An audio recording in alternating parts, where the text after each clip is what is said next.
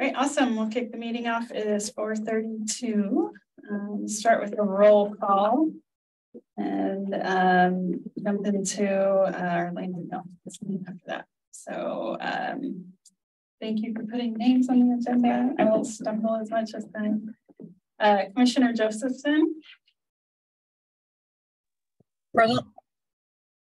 Commissioner Fribley is coming, but is not here currently. Commissioner Helmer. Present. Commissioner Donovan. Here. Commissioner Wood. Not here. Commissioner Swainson Harris. Here. Commissioner Howard. Here. Commissioner Shannon. Here. Hey, welcome.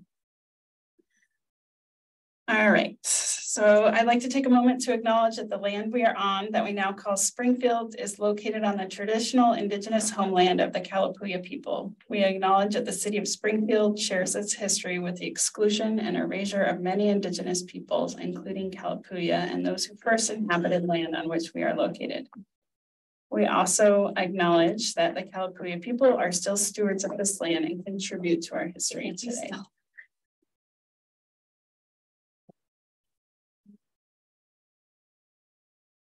Right. So today, is it possible for you to pull up an agenda, or do I have to join this meeting and then share my screen? I can share it. I just need to pull it up. Okay. I don't know if folks have it in front of you or not, but it's kind of helpful to have it out. Today on the agenda, we don't have any land use applications, I don't believe. We are going to go through some prior project updates, which we do have some. We're going to talk about the awards, maybe touch on postcards, discuss any education opportunities that might be available, and updates on the RLS and ILS happening as part of our project grant that we have. And then any commissioner updates at the end. Sound good? All right. Any adjustments or changes to the agenda? All right, I'll jump in. So no public comment, I believe. Any public comment? I should ask. No. Okay. No, there isn't any on SOS either. No land use application. So I think we can just start with awards. Should we jump right in? Are you ready? Let's do it. Let's do it. We're moving forward. Technically, theoretically, the nomination deadline is next Friday. We are definitely going to be sending an extension. So we discussed today extending it until June 23rd, which basically a month from today. Yeah, it's a month from today. It gives us a few extra weeks past the previous deadline, which I think will help. But also, we definitely need to try to actively engage people to participate and like make sure they feel A, worthy, and B, like invited and included to participate and nominate or self-nominate or nominate a project or nominate someone else. And I mean, honestly, from last year, like the most powerful way to get a nomination is just be like, hey, you're doing awesome stuff. Like, can we make sure you get recognized? Or, oh my God, your friend so-and-so is awesome. We got to get them nominated for this award. Are you willing to just like nominate them? You know, could you do that? Like make sure this happens and then just follow up with them. So, as much as possible, if anybody in this commission has time and energy to at least ask a friend, phone a friend and convince them to, you know, participate or nominate someone else, like that would be amazing. Because currently we don't actually have any nominations, but granted it's, you know, we might have for next year, mental note, we should probably make the deadline a little bit farther out from the launching. Like this year we did it.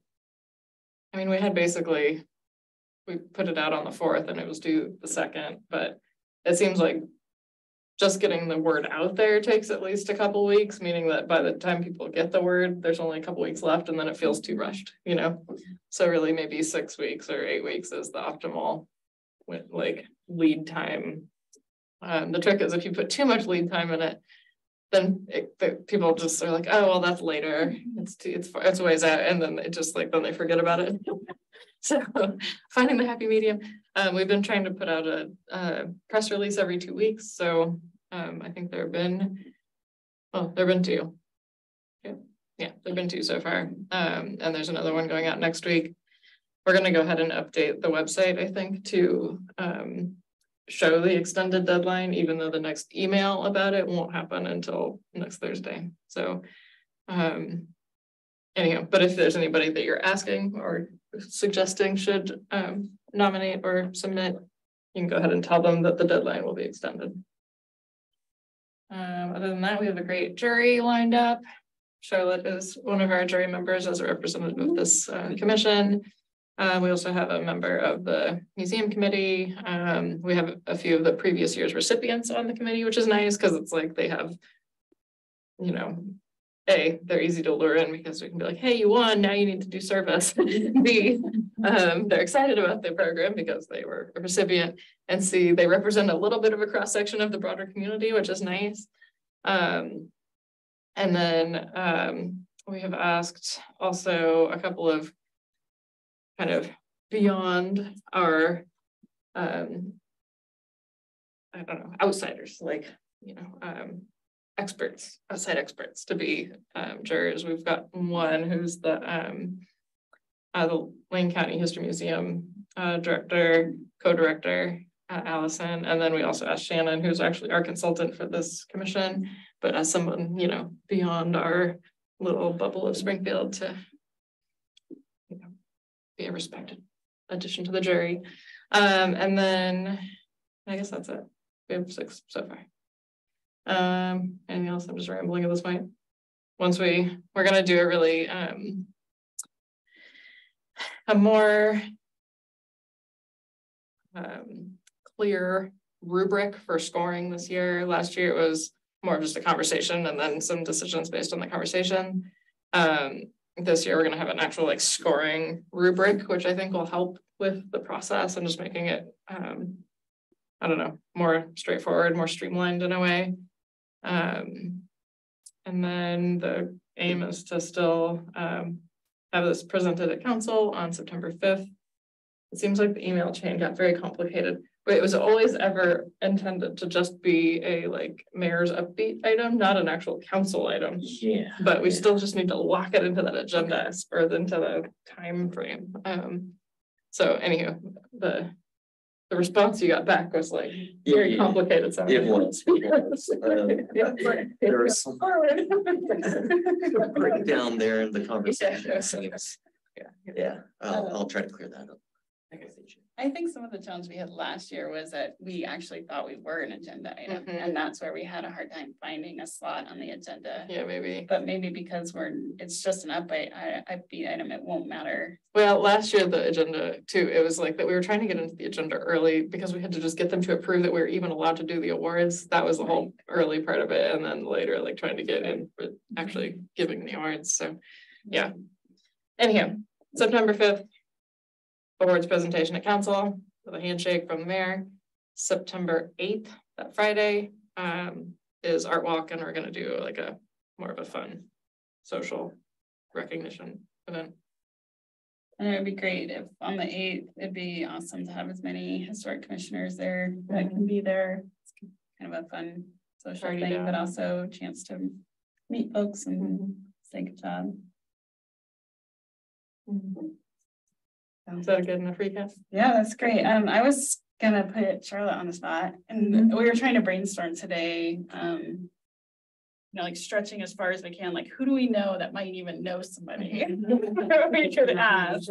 Yeah, to get nominations in and start getting people, because I think these first few years it really is gonna take, you know, a lot of effort, and then by then we have like 3 years of people who have gotten it that might help us spread the word and create some excitement around it. But I'm sure there's people who are interested, but it's like you really, last year I had 2 or 3 folks who were interested, but we're just like, I just can't get it in. It's too much work. So you have to like ask 5 people to maybe get 1 person who's actually going to do it. As many folks as we come up with. And the project has to be within the city. It has to affect parts of the city. So if it was a regional project that has overlap in the city, I think it would be eligible. Yeah, but also people, you know, a person who's been really instrumental in stewardship or, you know, some, you know, event that is really shaping a legacy of some sort of cultural aspect of our community, you know, it's a very broad spectrum of what could be submitted. I'll think about it. I've scribbled a couple names here, but I don't want to get anybody's hopes up because I have no idea if they're open to it or not. I'm wondering if we ought to encourage previous nominees that were not successful to consider reapplying. Yeah, we were talking about that at the meeting today too. I think we're definitely going to reach out to at least a couple of them from last year. There were a couple of nominations last year, or there was one in particular that like they just emailed a name, but they didn't provide any like content. There was no actual nomination package. It was like, we think so-and-so should be nominated. We're like, cool. And then we tried to follow up and they never like would get back to us. It was very strange. So we could see what that was about. But yeah, there's certainly a couple last year that just, you know, we couldn't pick everyone. So that would be good candidates to reapply. Do we know if any of the local sort of school programs are doing either like traditional trades in workshops or like a history teacher that's doing amazing things? I don't have kids in school, so I don't really know that part of the community. But I wonder if there's anybody in that world that's really doing a great job that we could lure out. Who can we ask about that? I mean, Christina, I don't know how much she has her finger on the pulse of what's actually happening in the schools versus just foundation stuff. Do you, Christina Sanfilippo? Yeah, I don't know. But you just maybe think of somebody else. So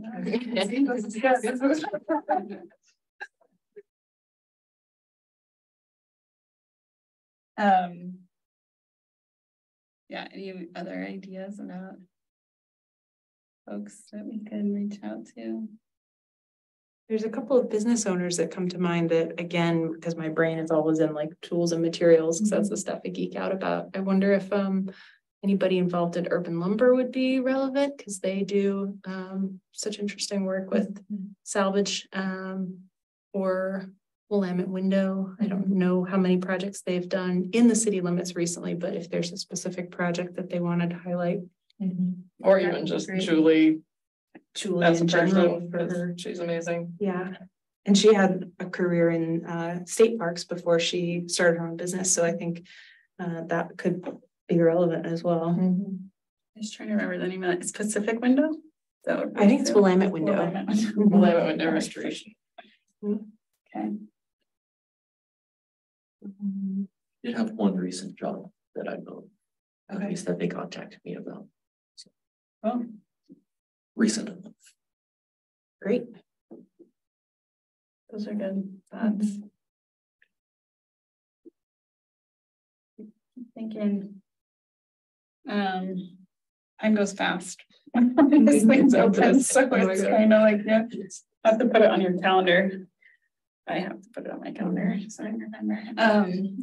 The other part of that was posters and getting posters out. So I'm going to be updating the posters so they say deadline extended, and we're going to do another redistribution of posters since most of them will get pulled by the 2nd of June, our original deadline. So if anybody wants copies of posters, you're welcome to. I'm happy to make those available.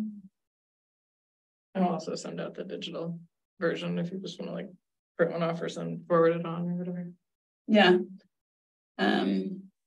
We should just do that anyways. So that was one thing that we talked about me doing, was sending the commission a copy of the poster, a little description of what we're doing, a link to the city's webpage, and it would be an easy thing to forward on to other folks. So I will probably do that within the week. Put it on your social media too. Yeah. That'd be great. Seriously, your next door account, anything. Actually, we did talk, you're on our agenda for the subcommittee meeting of, does Charlotte have a next door account in the Washburn district? I could fire one up. Yeah. I think I used to have one many years ago just to try it out, but Maybe Mason does. Mason, yeah. Are you on it? Can you? Yeah. On next door? I've never posted anything, but we can. That'd be great. you post on the local Reddit once in a while, so maybe I'll do that too. Nice. There's that Springfield Facebook group that my wife always shows me random things on too. Yeah, actually, I'm a part of that group. I could post on there. It's mostly nonsense, but Okay. I had one more thing I was thinking of, but that's it for awards. Thanks, Jenna. Moving along. Sort It's a lot. I feel like I'm also like floundering with it a little bit, but that's okay. It'll happen. Yeah. All right, so the other thing on the agenda that you probably don't have as much of an update on is postcards. Yeah, I totally haven't read them. I think I sent you have the information you need Yeah. for that now. Okay. So that's just closing the loop on budget stuff to try to spend our money. We have to spend money, which brings us to our next item on the agenda, which is education. So I don't know if anybody had a chance. I meant to send that email I sent yesterday, I think like a few days prior, so you had more than a day to consider, but I did include a list in there of, I had gotten that list from Curry State originally, the options, possible places to attend training, start digging into those. Did anybody have a chance or find anything interesting? I know there's one tomorrow happening. I don't remember what it's on. Yes. Turbo. Yes. I was just gonna, I had a chance to look over them. My preference would be any Oregon specific ones, just because Oregon, obviously historic preservation isn't, it's adjacent to land use is how I would say it. And Oregon's land use system is just so specific that I would prefer, when we're thinking about it, that we go to those Oregon based opportunities more than the national ones, personally. Yeah, that's a good point. I think it will depend a little bit on what people's interests are. So for example, if we wanted somebody to get some training or expertise on like window restoration, which we have done before, or like trade skills kind of stuff, or if we want to talk about like the theory of preservation planning and those, or some of that stuff might be helpful and relevant. Whereas if we're talking about more policies and actual planning, and I don't think that like RLS, like surveying and all that work necessarily varies from state to state because it's all federally mandated, but there might be some Oregon state specific stuff there. I'm not sure. How much money do we need to spend? We have $1,500. It's a good amount of money. So, I mean, at this point, we have to spend it. It's May, June, July. We have 3 months to spend $1,500 on education, folks. So if anybody wants to like go to Seattle and go to a conference, the door is open. Seriously, I mean, that's what we've done in the past is people will go up for a week. And if there's multiple people that want to do it, we would kind of see what seems reasonable, you know, and maybe cover hotel and admission or whatever it is that we can. And then there's a little bit of a cost share, but if nobody else wants to spend the money, I'm happy to have somebody go and get a good experience and get excited about historic preservation stuff. So that's the whole point. I've seen so many trainings that I want to do, but I feel like I've already had like the good luck to do some work that was funded by, or do some training that was funded by the commission in the past. And then I'm also doing a lot of training in my job right now. So I really want to encourage anybody who hasn't tapped this resource yet to like jump to the front of the line and grab as much money as you need to like make your preservation education dreams come true. It's great. It's a great opportunity. Yeah. I was gonna suggest if we don't end up finding, you know, whatever, trainings that people have the time to go out of town for, like, that's a big part of it, right? For me, at least, it's just like, oh my God. I mean, yes, we can do an online thing or whatever, but like to really make it cool, like you want to go somewhere in person and then it's just like, how do you schedule that in? And it's summer and all the projects. And so, and this, what I'm about to propose, I realize is basically just another project, but, we could do something very local with Julie, awesome Julie of Willamette Window, and like maybe give her a piece of money to host us and have her lead some sort of really cool window workshop for us, just like a few hours. Could it be during a normal historic commission time period even? So it's already in our calendar. And then like maybe we get to like, you know, she can really show us if there's hands-on stuff, I don't know, you know, but like some like local little workshop. Maybe she could show us, I don't know if she's got, you know, if there's a project in town that she might be is replacing the window on, could we go see the hole in the wall and like how that, what it looks like when you start pulling the window out of the wall and what is it, the considerations that a homeowner is tackling when they're trying to replace the window, right? Like when they're begging for forgiveness to like try to do something else with the window, like can we be empathetic and be able to talk through in an educated way that we understand what they're going through and that like, you know, what is the level of rot that is irreparable versus not, and even just poking it with your finger, like, you know, how squishy does it have to be before you know, like you can't keep it anymore, or, you know, what is reasonable, right? So that as we're evaluating things. And then I would love to, you know, support Julie in by using good money for that. So I don't know, that's just an idea. Another thought, because I got roped into another thing by Drew and you might be able to speak about this more than I can, is Drew, our former liaison, now transportation department, is working to put together a proposal as part of the planning conference that's coming to town in the fall. And he wants to lead a walking workshop in downtown Springfield about preservation and like land use kind of considerations of that, and just like why is it important and or valuable to retain the historic assets that you have and or put, you know, prioritize like refurbishing them versus just tearing them down, and what's the value of a historic district and what does that mean to a downtown and whatever.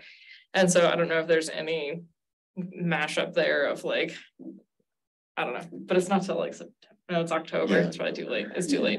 Never mind. But we might want to just think if there's any useful thing. Could we? Yeah. I was at the end, we were talking about like, maybe we go to Urban Lumber at the end and convince them to host us for like a little refresher, like, you know, cocktails or snacks or whatever, or go to Public House, but maybe Historic Commission could be somehow a part of that. Yeah. That'd be cool. That's completely separate. For the drinking part. Yeah, for the drinking part, yeah. And for the tour. But the other one that comes to mind is Dr. David Lewis is publishing a book and it's coming out this fall. But he might be a good resource to give us a lecture. Kind of, we can make it even publicly available on Kalapuya and settlement in the area. And it's like the first local knowledge of Kalapuya people that's been published that I'm aware of. So that'd be great. That one might be kind of cool. We have a decent amount. I mean, if we think about it in terms of speaker fees instead of sending somebody to travel, we do have a decent amount of money to work with. Right. Yeah. You could have them come every week for the rest of the which makes me think, I think there's room for both. So I don't know if anybody feels comfortable saying it, but is there anybody who is somewhat interested in looking at a day-to-week conference option possibilities and some maybe looking online? Okay, so there's, okay, that'd be great. I think we'd have room if you or if anybody else changes your mind. There's still an opportunity there. I'm not saying don't do it, but just trying to gauge cost-wise. It seems like we would have enough to do both if we wanted to try to plan one or two commissioner education opportunities and still be able to support. I think the schedule piece of it is the treatment. Yeah, it really is going to be, because we only have 3 months And we can't, I don't think we came across this, I feel like for that one that you were gonna attend, did we pay for it in advance? And then our grant cycle ended, something like that. I think that's right. Yeah. Yeah. But it was just Something like a like few that. weeks off. It wasn't like Yeah. months away. So there is that option that we could look into if it's like within a month or so of. When is our grant thing again? August 31st, I think end of August. End of August, yeah. So by end of September or something. Yeah, I mean, I love the idea, of course, like, it's great for us all to get trainings. I mean, that's very useful to the commission and useful to our roles, just in the city or among, you know, in the community. But also it's cool if we can double dip that into a way to do outreach, kind of, even though that's not technically what the category of funds is for. Like to educate the community as well as ourselves. I love that. I love having a broader reach with it. Totally. Okay. Maybe, like, I mean, we could easily just reserve the Wildish and do a Dr. David Lewis presentation. Like, that'd be amazing, right? Yeah. Or we could turn it into It a, was empty and.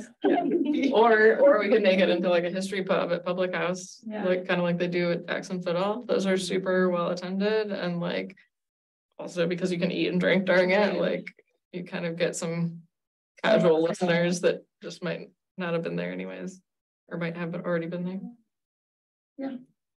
Okay, cool, good ideas. Yeah, Langtown might be a good venue for that. Yeah. More contained. So how do we make this happen? These are all great ideas. Yeah. So, it's, David would be an easier one, because we just need a space, right, right, at Would- like an AV. yeah. But I'm happy to ask Julie. Is anybody willing to reach out if I give you contact info to Dr. David Lewis and say, we're from the Historic Commission, we'd love to see if you're available to do kind of a presentation, training. I I'd don't be know. willing to do that. Sorry, I'm looking away from you guys. I'm not seeing if you hand your hand up. Commissioner Sorry, I'd be willing to do that. You do want to do that. That would be great. Sure. Thank you. Okay. I appreciate that. I'll email you Dr. Lewis's contact and then get that going. Do we any preference for commissioner focus or opening it up to the public? Because we probably want to warn him if it's a public I event. think it should be a public event. I think it should be a public lecture. And we really like he can promote his book. We can, you know, break ceilings and stuff. Knowledge drop on the community. It'll be great. Yeah. I would give him maybe options too. Yeah. Say we could see this happening in 2 formats and see what he's most comfortable with. I don't. Yeah, like whether it wants to be at the Wildish. Because it's his book. Yeah, I don't know if he'd want to. It's Mhm. kind of up to him if he feels like he wants to do that level of promotion through us. Or if he's got other things to keep in mind. So either way is great. Yeah, what kind of venue would he want to, like, does he want it to be like history pub kind of Right. more casual, or does he want it to be more in like a lecture setting with quiet? Yeah. And is he affiliated with U of O or something? I'm not sure. OSU. OSU? Yeah, he has a great website if anybody wants to look it up. I forget what it's called. It has a lot of information on it. Awesome, so that's great. And then just keep in mind that once we get a response back, actually, if we could keep Commissioner Josephson, if you want to talk to me offline a little bit if you get a response or whatever, help us prepare for getting that rolling. We'll probably want to put a couple people together to help plan that event. And it would be great if I wasn't on that. So if somebody else wants to volunteer to help, that would be awesome. And just help ask the venue if we can host it, find a date. We can have information put together. We can put out a press release with the city, get a poster put up, that kind of stuff. So, cool. It would actually be kind of cool to align it similar to like our awards time. I don't know if that. Like to have it in September, you mean? like at the end of August, maybe, right when but we'll see when he's available. Get like the historic commission in people's minds. We hear about us over and over again. It'll give us more time to plan. Yes. All right. Any other thoughts on education? Do we want to reach out to Julie, or should we just let it? I feel like we could easily drop $1,200 on a good event with Dr. Lewis if we, venue and whatever. Should we ask? I mean, he's typically charged me like $100 an hour for consulting. So I would imagine this would be more, but even, we'll just see. So I can't imagine it would be. Or if it's like a $500 honorarium and $250 for the venue or something. Well, we'd have to look at the grant requirements. Yeah. That always comes back to what we can, because it's for educational purposes. So I don't know if we could get away with using it for renting a venue. We might have to ask for one of the local bars to host us. Yeah. A lot of times they will if they have a drink minimum for your event. Yeah. And not ideal, but for like $50, we could also just be over there. Oh, at the city. Yeah. Yeah. If we want something that feels a bit more presentation versus food and drink. Right. I could probably also rent. Like out of a room. space, Yeah. Or some. I didn't even think of that. We could do it like outdoors in the patio at the adult activity center. What about the Doris Ranch barn? Do that. There's some questioning there about, yeah. I mean, if it's on like a weekday, like a non-wedding just day. like the history of the site. Oh yeah. And the content of the presentation might conflict a little. I mean, or it just informs. Huh? I mean, certainly it was probably a very well occupied site prior to the Doris's. Yeah. Sure. Yes. Yeah. I actually wonder, as we're talking about speaking fees, and as we're talking about sort of that local history piece, is there a piece there of, I mean, I think this event is good, but is there a piece there of, are there experts that we can bring in to talk to us about some of those elements that we might not know about the history of our community? Yeah. I'm sure there are. I think that'd be cool. I mean, it would be kind of cool if we built that into our grant next time, where like 20 minutes or half an hour of our meeting was just somebody coming in to talk about a topic and teaching us stuff, or every other meeting is like meet on site and doing hands-on something, or that'd be kind of cool. But, yeah. It's funny because that is definitely the more fun and interesting topic. I feel like what we actually need training for is really just like how to operate a commission, how to evaluate planning, and like when you get one of the a review in our hands, like how to successfully review it in a way that is like clear and objective and meets all the criteria. And that's where this work is hard, and I feel undertrained, even though we've had some trainings, but that's where I need more training. The other stuff I want to do more, and certainly is more fun and especially more engaging. But I wonder if we should, if we're going to bring in things like, maybe it's a combination of certainly some interesting ones, and then also we need to remember to do the boring ones. Or the ones where they're cool historic topics. I want to make it for us and for everyone again. Can we do maybe we just next grant cycle need to think about a lecture series or a presentation series, a quarterly something, that we pay an honorarium for. Commissioner Josephson has a hand up. Yeah, to Commissioner Fribley's point, I wonder too if even just, I know we maybe wouldn't necessarily be spending money on this, but just listening to a hearings official or the city attorney talk about clear and objective standards and building a good, I know our staff does the actual findings when we do permit applications, but building up a good record from our proceedings so that Tom has everything he needs. I'd be interested in that as well. Okay, great.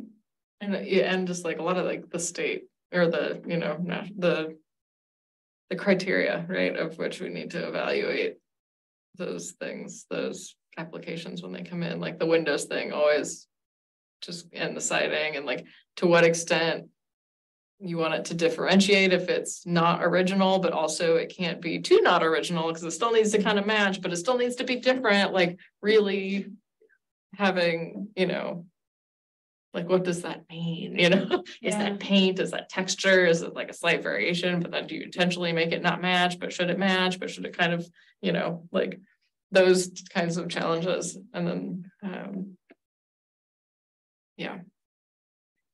I bet there's somebody at the National Alliance of Historic Preservation that specializes in that we could also hire. Might be a matter of looking for training on the Secretary of the Interior standards, because I think although our process doesn't exactly match to that, there's a lot of similar concepts. So it might be a way to, you know, there are so many practitioners around the country who could speak to that, even if they don't know our specific design ordinance. Yeah, I almost feel like what would be helpful is almost like obviously Shannon's super helpful at reviewing these. But like we almost, like maybe it's just that we bring her in to talk us through, or like somebody that we can have really refer, like we can go through our projects that we've had to go through already as case studies and be like, here was the conversation. Here's all the places where we stumbled, you know, and here I still, even after it's done, feel unsure about the process that we were, you know, like where the lines were, you know, entirely drawn in terms of those decisions, like how much of it is like really following the letter of a guideline versus interpretation, and like, you know, just really going through some of those where I feel like we really wrestled with it, and having someone help us give clarity to, okay, if we address this next time, you know, is there a way we could be thinking about it more clearly, or that where we draw those lines more clearly of what's, you know, okay, what's not okay, porches, right? That roof thing, the last one, that like slightly, how many inches of setback is enough setback for that new roof addition to be acceptable, right? Like those things that in the moment you're just like, and the person's sitting there and it's awkward and you don't want to be mean, but like also like, and they've revised it 5 times now, right? Like somebody that can like having PTSD. Like those are the things I feel like I need, like a tutor or like, yeah, almost like a historic commission therapist to come in and like just talk us through those things, right? So we do have Shannon under contract. It would be, that's another area that she actually has extra budget that we haven't been using. So as we're getting closer to the end of our grant, which we are, I think we still have like, I think we have over $1,000 still left for her. And we haven't gotten any applications. So odds of using all that is pretty limited. She's been comfortable with us rolling that over into the next cycle, which means we could fund her less next time, knowing we can pay that off later. And I think what we did is we just closed out her contract and paid her. Okay. And it's a little bit of a backwards way. Maybe we should talk about this. Anyway, but we had to expend the money basically by the time the grant closed, and she was comfortable with working those hours as, you know, the hours came up. So we tracked it all and have documentation for her spending that. Why do we think we don't have any applications to review? Is it typical that there's long periods without? Yeah, I mean, as far as I understand from Drew, it's like when I came on, he was wrapping up, I think what y'all are talking about, it was that greenhouse, yeah, like right down the street here, and they were also doing an ADU in the backyard. And then they sold it, right? And then he sold it. Yeah, he bailed. And that was the last one to come in. I get calls about well, the windows, which has worked out, but they didn't need a formal application because they weren't replacements, they were just refurbishments. And siding mostly. And technically the siding should come in for an application, yet every call I've gotten about it has not resulted in an application. So these people are either skirting it or they haven't started the work or didn't go through with it. There's no way to know, I guess. As far as like substantial changes though, I mean, it would be some kind of infill like the ADU coming in or some kind of modification to the house. We just haven't received it, so. There's a house that I happen to notice has a pretty substantial porch that looks like it was added in the last year or two, and I couldn't promise it was within the district, but it prompted me to kind of wonder whether that one came before the commission. And the only ones that are recognized as being relevant to the historic commission it's about the scale of the work, but also some previous identification that it's a historic property. So we may have work that's happening on properties that are eligible for the National Register, but have not been surveyed or identified. I think local landmarks, right? So if they're not in the district, it's district or local designated landmarks, which there's only a handful of, I think, right? Yeah, there's like maybe 2 houses outside of the district, and then the commercial buildings on Main Street are like there's like 5 or something that are local landmarks, and that's it. Commissioner Josephson.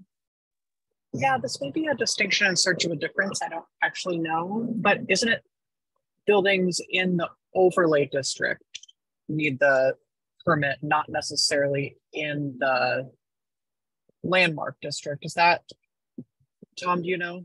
I think that's accurate. I would need to look in it. I just haven't had that much exposure to it since we haven't really gotten any applications, but I'll see if there's any kind of differentiation for that. I think The only reason you're correct. It's over. The only reason I ask is because I doubt, because if it's the overlay, then it shouldn't matter. Whether or not it's a contributing structure shouldn't matter, I don't think. I'd have to look at it. I don't have it in front of me, but I think you're right.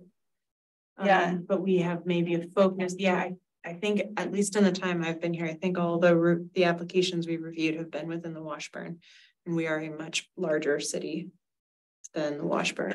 Yeah.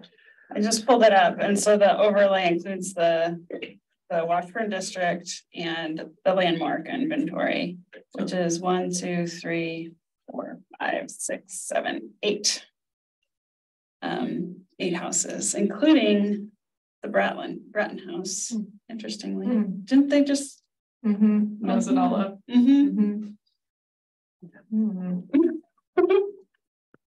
Yeah, interesting. Yeah, when that was all happening, we even Yeah, we submitted a were- letter, but that was never caught, that they're But- technically out of compliance. It was definitely discussed at the time, but I don't remember that we felt like we had any recourse to do anything about it. Which is funny though, because I don't think we realized it was actually on the local landmark inventory. Oh, okay. I didn't know that until now. actually. And all the, sorry, go I ahead. think what's being proposed is good, whether or not we have the opportunity to review an active application or not. It's going to be giving us practical skills that we'll be able to use at some point in the future. And I think it's important that everybody here have an opportunity to, see what the process is like. Yeah. So ideally it would be live, but if we can't have live, we can certainly dust something off that would work.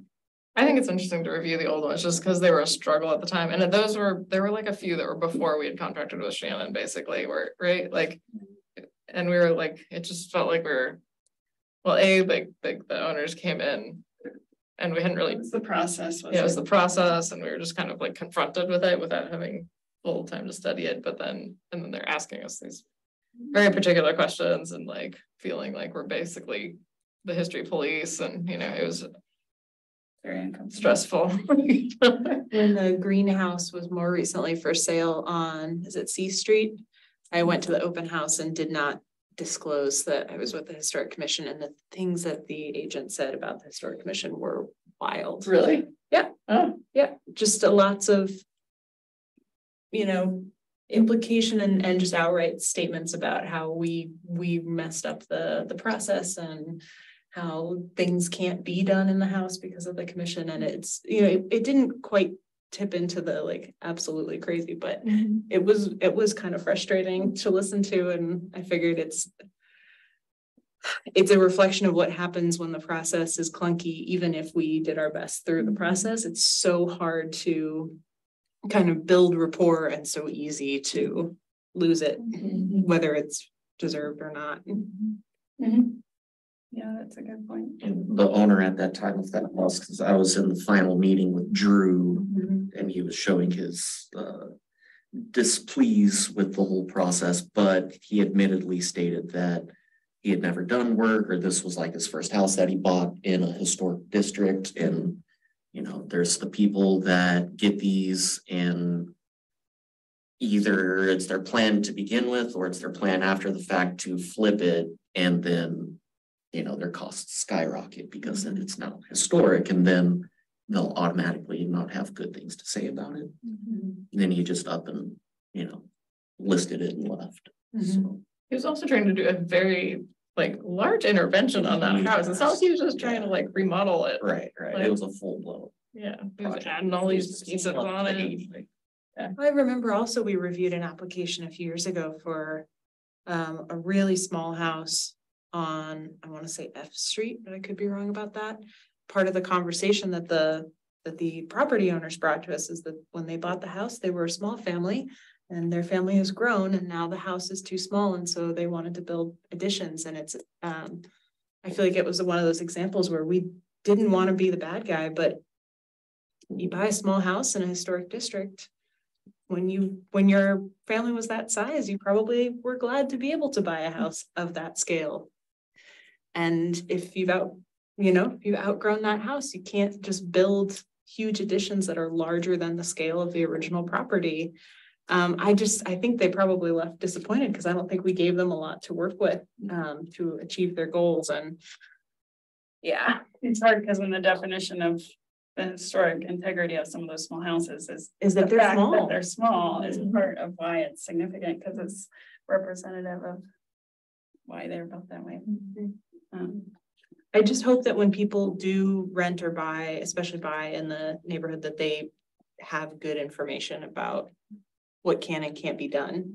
Because again, being in one of the open houses recently, it was also interesting to hear what potential buyers were asking of their agents. And common question was can we repaint it? And the agent's answer was, I'm not sure, you'd have to check with the Historic Commission. And I wish every agent who is working in the Washburn would just say, no, you can pick your color. Do we have any resource for real estate agents? Our agent, when we bought our house, had zero information for us. I did a little research online just to see what we were getting into, but we had talked about putting a fence around the front, and I was like, I wonder if you can do that, or but our agent had absolutely no information on it. Well, that's one of the designated audiences for the postcard. We mailed them to every single real estate agent in Eugene and Springfield through their mailing list, and we dropped extra copies at the realtor's office so they could take stacks of them too when they had open houses and listings in the district. And maybe I just need to follow up with the board of realtors too and be like, hey, are those hiding under a table in a closet somewhere? Do you still have those? Does your membership know? Say here's a brief summary of what can and can't. It basically says buying into the district is a responsibility, and it's targeted towards homeowners and real estate agents is on the back. It really is. It's it's an awesome opportunity. This is a great neighborhood, but it also comes with a lot of responsibilities. Here are some resources, for information and that kind of stuff. I was alarmed at how little of the historical information our agent had on this house was kind of concerning. After we bought it and moved in and started learning more, we were like, oh wow, this is a really important house in the historic community, and we didn't have any information on that, which was strange. But that's on her, I guess, but it was just interesting. You think she'd want to use that as a selling point? Yeah, I guess that was my point. Like, I was like, but I don't know. It was a really strange experience. And like our agent, like, was just like, thought the house was super overpriced, and it was pretty clear, and it was just like a generally pretty bad experience, but we got through it.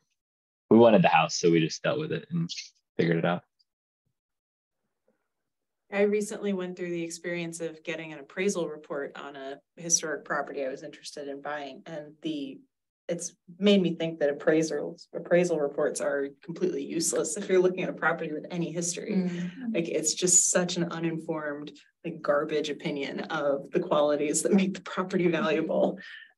So anyway, maybe we're going too far off the agenda at this point. I think that was the same with the house too, honestly. It was like, it wasn't factored into it at all. And what the appraisals flag really motivate people to flip, which is really not good from a preservation perspective. We were told if you buy the property, you need to immediately put paint over the wood floors to encapsulate any peeling paint. What, because of lead? Just to be safe in case in case there could be lead or History might seep out. Yeah. This does bring up an interesting, completely different direction of conversation potentially, of like, you know, with the idea of doing like some educational, like, you know, presentations or lectures or whatever. I wonder if it would be worth the commission, us, going to one of like the realtors groups have, you know, big meetings of their memberships. Like, would it be worthy for us to go and give a like quick, you know, 10-minute spiel about like the Washburn district and, you know, try to educate them a little bit about it? Yeah. They recently requested Mark Russ to come, or one of us from the office to come educate them on ADUs. Yeah. So we do the same thing. I think it's very pertinent as far as houses being bought and sold in the district. Well, has he already done? I think it's scheduled. I think that's maybe you might also the Springfield City Club. They normally have at least one meeting a month, and where a presentation on the Washburn district might be helpful. Yeah, I'm the presenter next week. Oh yeah.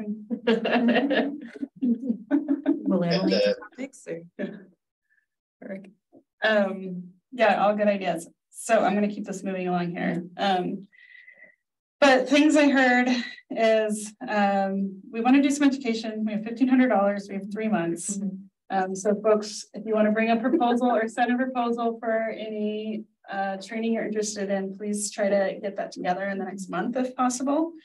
So we kind of know what our budget is to work with. In the meantime, if Commissioner Josephson will reach out to David Lewis and see if we can get a sense for how much that would cost and what type of venue he would prefer. And then we can move forward on that. If we have additional money, we'll bring Julian to do a training with us.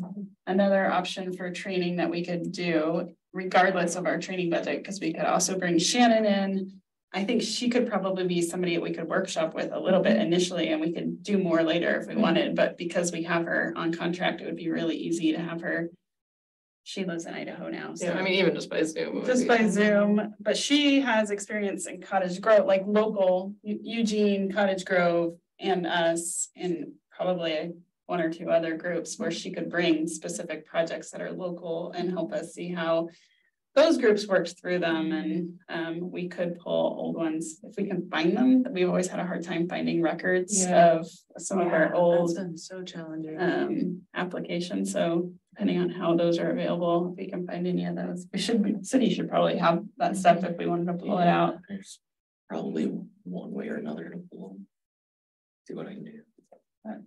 Yeah, does that sound good? So I will aim for, let's try to aim for May, June, July, the July or August deadline, timeline for like a group training. Does anybody have any significant times that they're gone? in July or August? I That you wanna will be out in July. You're gonna, all July? Not all of July, but like the first half of July. Okay, so later July is good for you. Later July is okay. So Are we aiming for the actual presentation or whatever? just trying to get a window. Yeah. So like, yeah, thinking about if the historic commission were to meet and have, Have a presentation. yeah, a presentation either for the all public or just for us. So It seems like it's already June, basically. Yeah. So maybe August would make more sense. So maybe August would be an easier target. Yeah. Is that okay? Anybody opposed with an August, but we have to have the money spent by end of August, so even if we have to pay the consultant. Okay, so I know at your presentation at the Realtors, do you think you could like take some postcards and and then like at the very end, just like hijack that thing and talk for like 2 seconds about the Washburn district? Go. Just remind them that exists and like that there's postcards there somewhere in their office. Yeah, they should take them. Each person individually and put them in their hand. So this website's great. I mean, I think we put like 5,000 postcards or maybe 2,000 postcards. We put a lot of postcards in a box at their place so that they could take them to open houses and stuff. Like, Does this look familiar? yeah. Not hidden. Okay, awesome. All right, moving along. We let that one go, but that was good because we haven't done that in a while. Handbook and commissioner guidelines. I think Commissioner Josephson, that one's still on hold, right? Yeah, pretty much. Just an update on that. I did meet with Mary Bridget Smith and we discussed kind of the differences of going guidelines and bylaws. Okay. Yeah, she did say it is a highly political process. It would require council approval if we went with bylaws. She mentioned bylaws are kind of antiquated, which I didn't really understand what she meant by that. Our bylaws or bylaws? Just bylaws in general, I guess.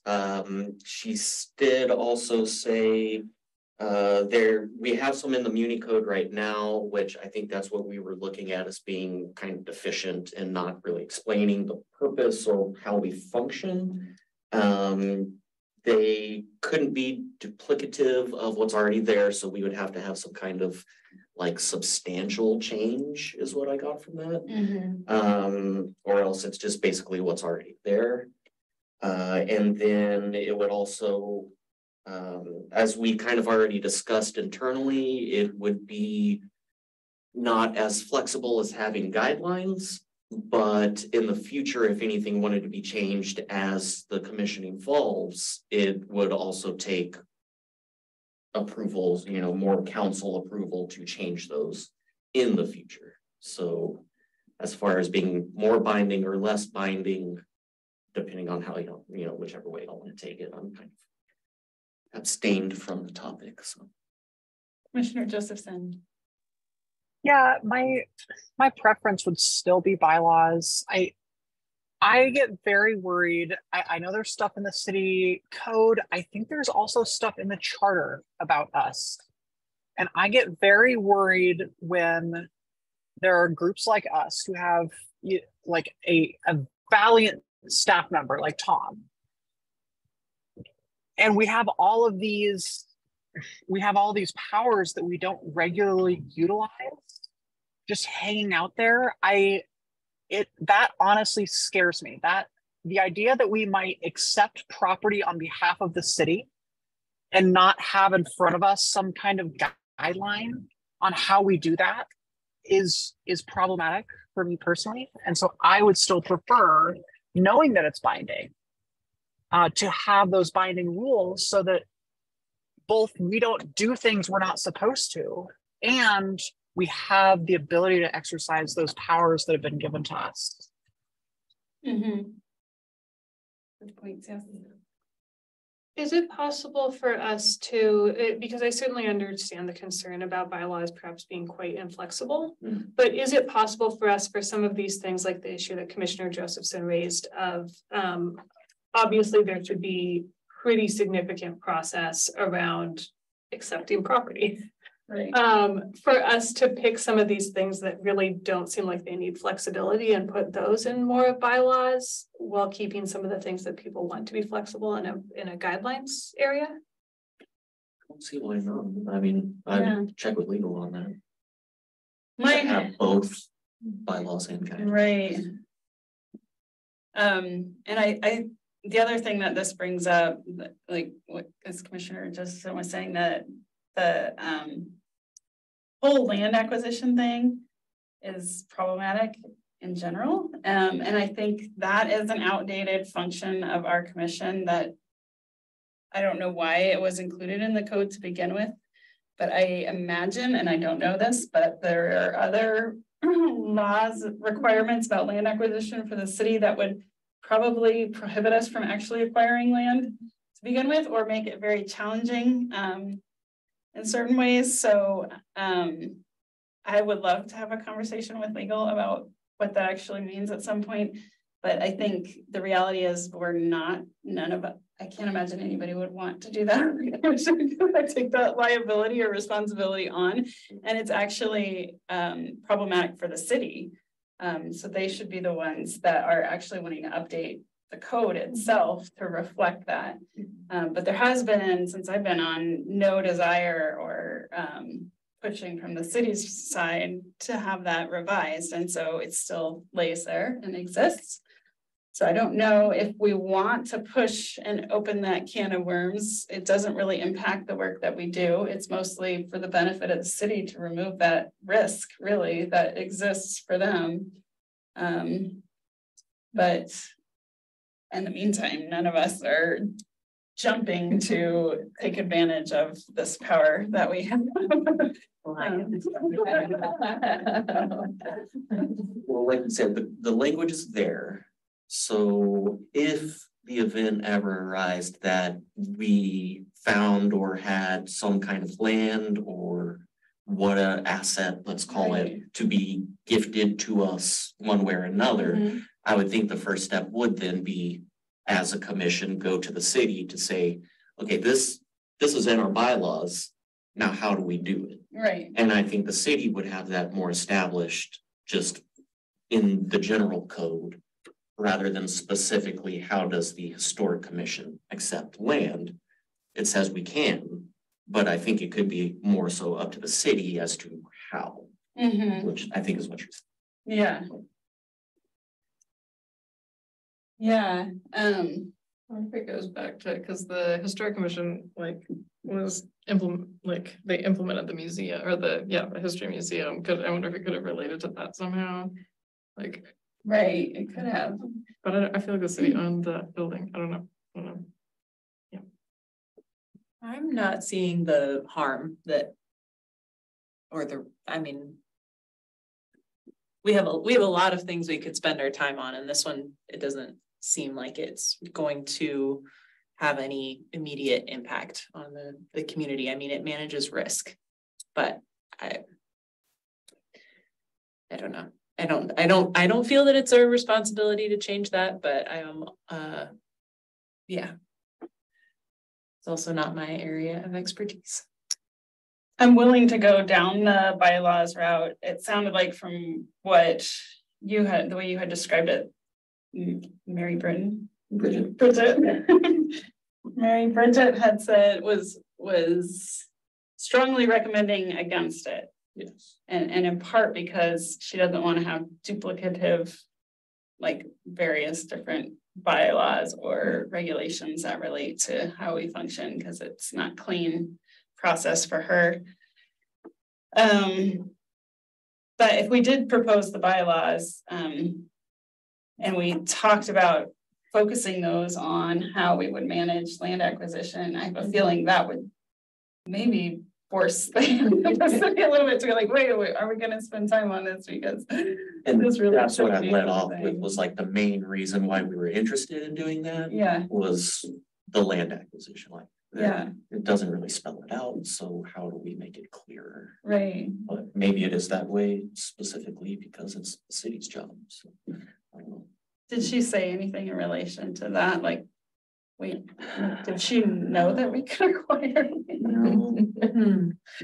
Okay, Yeah, a hand up. yeah. Go ahead, Pauline. Yeah, the other thing that I do think about besides the land, because I think the land is like, that's kind of a, not, it's, as we've talked about, since I've been here, it's happened once that someone has solicited us to take some land, and it went as exactly as Commissioner Helmer said. We went to the city attorney and said, can we even do this? The city attorney said, no, it's not all in the UGB. And so that was that. But the other thing I do think about is the making review and recommendations during quasi-judicial matters, which is the last function, which is like our historic review function. We talked a lot today about how we don't really feel like how that process has flexed a lot over time. And I do wonder from like having decisions upheld, if there is something to saying, oh, here's our process, so that no one can say, oh, well, we were prejudiced because the process wasn't clear. So that we could not clearly go through our review process because there wasn't a process outlined. Mm-hmm. Clear and objective. Right. And is that something that you think bylaws is better at achieving than guidelines would be? Probably, because if we can just deviate from it, like, I guess my bigger thing would be like, if the planning committee, we're supposed to make recommendations to the planning commission if there's stuff that impacts historic properties. The city council? I don't know that, and the city council, Or either staff, one. just the staff. Yeah, I guess. So it says the historic commission shall review and make recommendations to the planning commission, hearings officer, and or council concerning quasi-judicial decisions or legislative recommendations for properties within or potentially within the historic overlay district. So like, how do we even go about talking to the planning commission? Yeah, that's not spelled out. That must be outdated because they've process. And the last time, or just trying to picture the application in my mind, at the top of it, there's certain things that would kick it into a type 3, which would be the planning commission. There's type 1, type 2, that's all, in-house kind of administrative approval. So unless we got a specific application that was a type 3 or type 4 goes to council, type 3 goes to commission, then, that's when we would need to exercise that. But everything else below that is just in-house. We would make a decision, and then it goes to the applicant. So. I don't think we've done a type 3 or 4. I guess from my perspective, like, I don't care if it's bylaws or however the process happens. I just would like clarity and a process set out in advance so that we aren't building a plane as we fly if it comes up. So one thing we could refer to, which is funny because in the other meeting I referred to us. So on the museum committee, we just updated our bylaws and we've been putting together this, I don't know, an implementation plan. Is that what we called it now? We changed the name. And the implementation plan is like kind of, it's almost like an operations plan in a way of like it includes everything from like Maddie's pest collectors how the process of like which artifacts, how you deal with a fire, an emergency situation and protecting artifacts, but also like kind of longer term, just like what are the priorities of the museum and the committee, and like in terms of what kind of activities you pursue or don't pursue. And so it's interesting because the bylaws are like a page and a half, like very short. Mm-hmm. And then the implementation plan is almost like more of a visioning and operations kind of document, and it's much longer. And so something like that, I don't know, it could be interesting. I don't know if that would address, kind of more of the process of reviewing an application and like laying that all out. And whereas the bylaws could say something to the effect of like, it needs to meet the planning processes as outlined in the development code, like something very short. And then we elaborate on what that means in the whatever implementation plan. Like we receive an application, we look for these things, we looked at these design guidelines and the, you know, national standards and, you know, blah, blah, blah, right? Well, the History Museum bylaws govern the History Museum Committee. Right. Exactly. Yeah, not the I process. think what Commissioner Josephson is saying is very important, that Yeah. there needs to be something that codifies the role of the Historic Commission before we get to actually having to make a decision or engage in that kind of activity. So there's clear differences between our roles on either committee or either commission. I think there could be an argument for bylaws and guidelines. I haven't really thought that much about it, but I'm certainly willing to entertain any ideas. Yeah, I guess that's what I was trying to say too, is that we would have bylaws still that like basically establish the legal context for our existence and what our like defined role is, but not necessarily outlining the full process for like reviewing an application that comes in, right? But if it just says that clearly it needs to, you know, the Historic Commission is charged with, you know, reviewing applications as they come in and, you know, evaluating per guidelines established in the Springfield Development Code, done. And then the development code, you know, lists type 1, type 2, type 3 applications, what, you know, but we don't need to repeat all that in our bylaws, right? And in our guidelines / operations plan, it could be like, well, if a type 1 application comes in, then you need to do all these things. And, you know, this is what you're looking for versus a type 3 application. And then you're reviewing for these kinds of things. And that's really like the, you know, when it comes across our table and we're not blindsided and we have like some sort of nice, our checklist and the document, the form that we had come up with that like let us sort of give feedback and send it, you know, each commissioner could send the feedback in, you know, that kind of stuff can be in that process, I guess, document, the guidelines document. Commissioner Josephson. Yeah, I think this is the last thing that I'm going to say, but as to the, I mean, we've talked a lot about clear and objective today too. The OARs, though, apply clear and objective, not just to the standards, but to the process. And so I at the end of the day, that's my main concern, is making sure that we meet a clear and objective process to the extent that we must to fulfill our role. And is there an example of the process being defined in bylaws? Do we have, I would have to look. I don't know the answer to that. I'm just throwing it out there. I wonder if one thing that might be helpful for me, I don't know if it's helpful for anybody else, but to like pick, for example, the museum committee's bylaws and review them and have that be, or 2 different groups bylaws, I think, and kind of review them and talk about what they are at our next meeting and what they're doing and not doing in that function and how we might want ours to be different, and then really consider whether or not we want to use those or not. I feel like Planning Commission would be an interesting one to look at because they're making these kinds of similar, you know, legal decisions basically around, I mean, we're not making the decisions, we're making recommendations to staff to make decisions, right? But Planning Commission is still like, you know, reviewing applications and going through kind of similar tasks, I guess, that we do. Would the most useful examples come from this community already, or should we look for an example that applies to a historic commission in a different? Yeah, Cottage Grove has a historic commission. I think Salem's is also pretty active as well.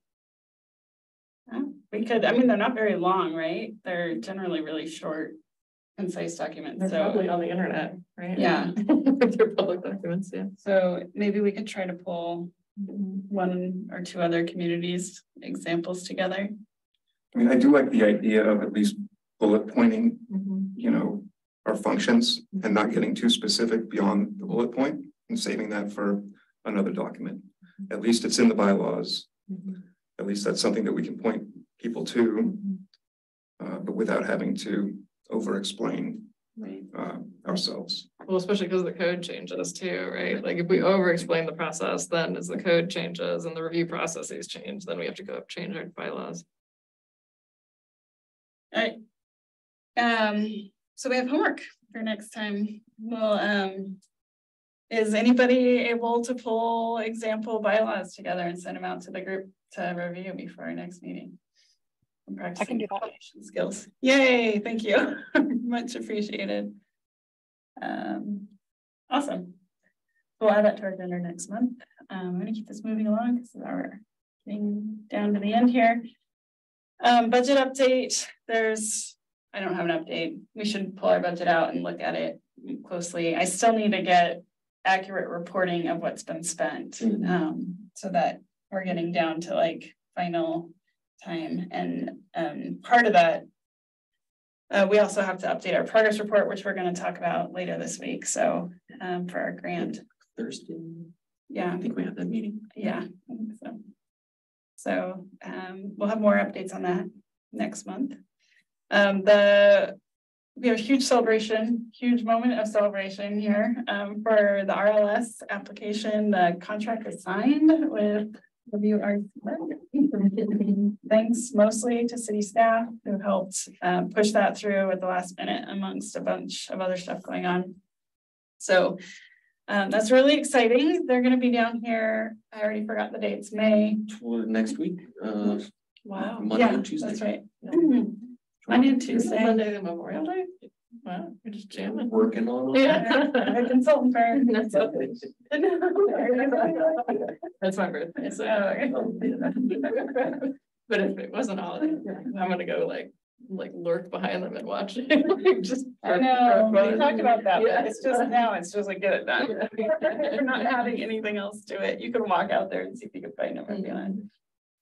Notice mailer should be going out tomorrow. Awesome, so somebody drafted it. That's awesome. I just copied and pasted most of the like field work clause from the contract just to put it in what Great. people should expect and bolded, the important stuff. That's so great. Yeah, so we had like a day turnaround on like, we need to get a notification out to all the people. So thank you for that as well. So everyone's gonna get notified. They have a little map. We could probably send that out so people know, but they're basically focusing on North of D Street, I think it was. yeah. Like there was 150 assets and 76 of those for phase 1 is what they are Yeah, surveying. and they're mostly primary contributing. Structures. Yeah. So that was just something we had talked about with them originally. We just decided to roll with it. Happy to get some progress on this. Which firm did we go with? Willamette? Willamette. Awesome. Yeah. Awesome. My God, that's exciting. It seems like a big one. Wow. Okay, great. So that is good. The other great news is that the ILS for the Jaco House is moving along, and I have an updated timeline for that from Shannon Sardell, who is doing that for us at Willamette. So we can loop that into our conversation and update with we just have to update the grant progress report because we didn't meet the original timelines that they had wanted us to. So hopefully that will all go smoothly. Other updates, I think, the last thing I had on here that I'll add on to, it probably isn't an update for, but the walking tour guides. I don't know if you have an update on that. I do. No, okay. Was I supposed to mail you something? No, I'm just behind. Okay. Yes, you emailed. I I was am the was- person who's behind in this case. Sure. We'll add that maybe next month, and it's no pressure, but we'll just get that looped in on our agenda so we can have that not forgotten. And any other commissioner updates about projects, anything else? And sure, Josephson. I'm sure as you all have figured out, something's a little different this week. I am now using the name Elise and she, her pronouns. Thank you so much. Awesome. Thank you. We've updated the roster. And names will be updated going forward. Any other updates?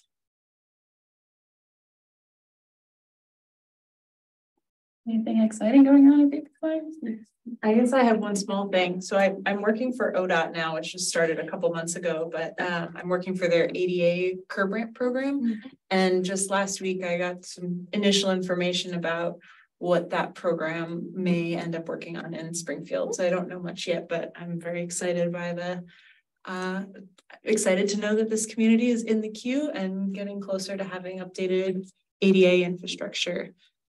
So I'll keep an eye out, and I'm sure that discussions of like historic resources and collaboration between ODOT and the city will come about when it's time. But yeah, it's got me looking at every sidewalk and curb ramp in the whole city, and the work will probably just focus on ODOT's right of way and adjacent properties, but it's still got me looking at everything. Yeah, we got some historic sidewalks down in the Washburn. I wiped down on one of those one time. Awesome. All right, well, we'll see you all next month. Thank you for being here. And stay tuned for some email updates coming your way.